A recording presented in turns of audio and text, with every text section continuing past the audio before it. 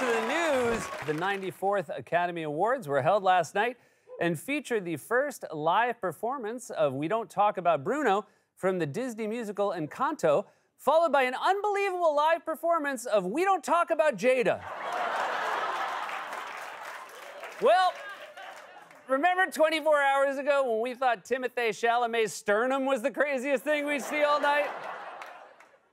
That's right, Will Smith walked on stage during last night's Academy Awards show and slapped Chris Rock in the face. And I gotta say, the last thing I ever expected to see at the Oscars was a display of narcissism. We'll have more on this story in a little bit, but first let me do the rest of the monologue, which is kind of terrifying now that I know you can get slapped for doing a bad joke.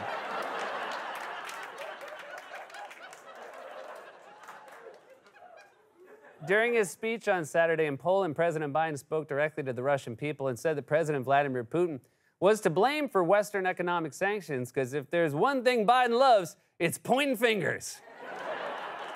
During a rally in Georgia on Saturday, Republican Congresswoman Marjorie Taylor Greene attacked Transportation Secretary Pete Buttigieg and said, quote, "He and his husband can stay out of our girls' bathrooms." Well, I can't believe I'm going to say this. She's right. Men use the men's bathroom. She got one right. According to a new report, Supreme Court Justice Clarence Thomas's wife, Ginny, discussed ways to overturn the 2020 election with then White House Chief of Staff Mark Meadows. But don't worry, she'll get her comeuppance when she's eliminated first on Dancing with the Stars. Pepsi. You guys, Pepsi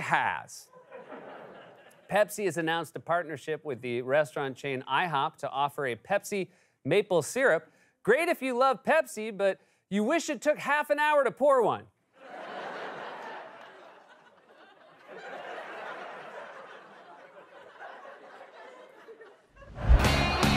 President Biden on Monday announced the so-called billionaire minimum income tax as part of his 2023 budget, specifically the part they'll have to cut out before it will pass.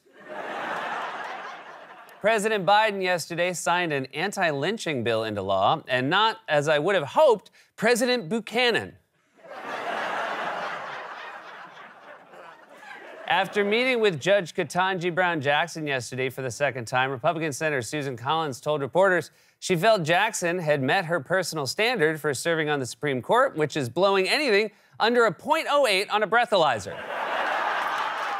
The White House said yesterday that it would not invoke executive privilege to shield Jared Kushner from testifying before the House committee investigating the Capitol attack, and if indicted, he could be tried as an adult. After it was reported that former President Trump may have communicated during the Capitol attack using so-called burner phones, Trump released a statement on Monday that said, quote, "I have no idea what a burner phone is. To the best of my knowledge, I have never even heard the term." I love the way he always goes a little too far with his denials. It's like if someone said, "Hey man, I haven't seen your wife lately," and you said, "I wouldn't even know how to poison someone. And I sure as hell don't own a shovel." After facing criticism for his plan to clear homeless encampments from the city, New York Mayor Eric Adams told reporters yesterday, quote, "I'm like broccoli. You're going to hate me now, but you're going to love me later." Well, okay, but just speaking for myself, it's been 48 years on broccoli. According to a new study, eating just 2 servings of avocado a week can reduce the risk of having a heart attack by more than 20%. So yeah, still no such thing as affordable health care. 2 avocados a week?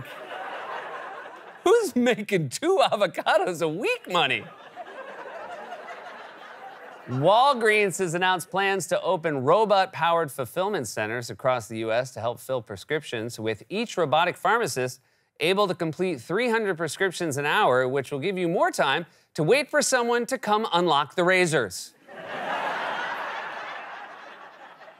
Robot does not unlock razors. Come on, you've got robot hands. No, robot does not. Only fill prescription. That is Steve's job. Where's Steve? Steve is on break. No, robot. Steve, never tell robot where he is going. Make robot stand. Steve robot, best friend.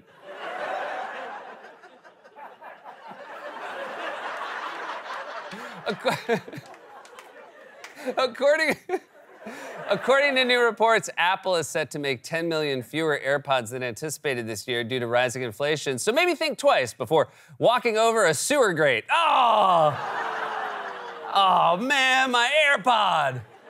I don't got the money for more. I already bought my 2 avocados.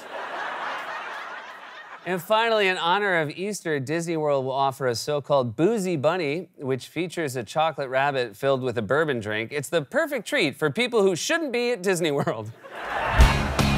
So President Biden spoke yesterday with Ukrainian President Volodymyr Zelensky for nearly an hour. Zelensky secured $500 million in aid, and Biden somehow ended up with a reverse mortgage.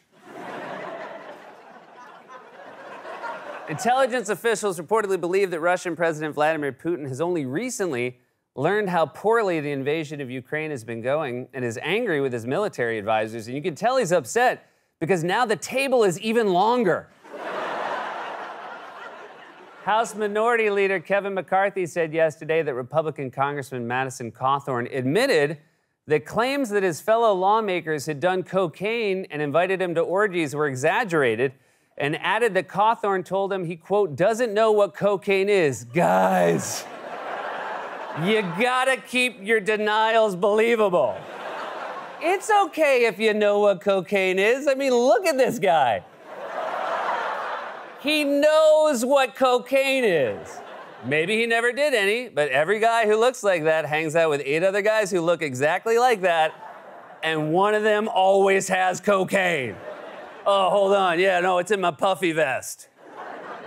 McCarthy also added that Cawthorn has lost his trust, which is tough because once you lose Kevin McCarthy's trust, you almost immediately get it back. Organizers of Sunday night's Academy Awards said in a statement yesterday that Will Smith refused to leave the Oscars after slapping Chris Rock and added that they, quote, recognize we could have handled the situation differently, like maybe hiring younger security guards. You gotta go. You gotta go. You gotta go. I don't think he's gonna go. Whoa! New York Mayor Eric Adams spoke at an event this week about the status of the coronavirus pandemic and said, quote, everyone who moved to Florida, get your butts back to New York City. Everybody, whoa, whoa, whoa, whoa, whoa. Let's not get carried away. Tomorrow is April Fool's Day. April Fools! It's actually today because my show airs at an ungodly hour of the morning. And finally, according to a new study, men who eat excessive amounts of meat increase the risk of becoming infertile. So get ready for that to be an excuse. Baby, we don't need condoms. I just had ribs. And that was a monologue, everybody.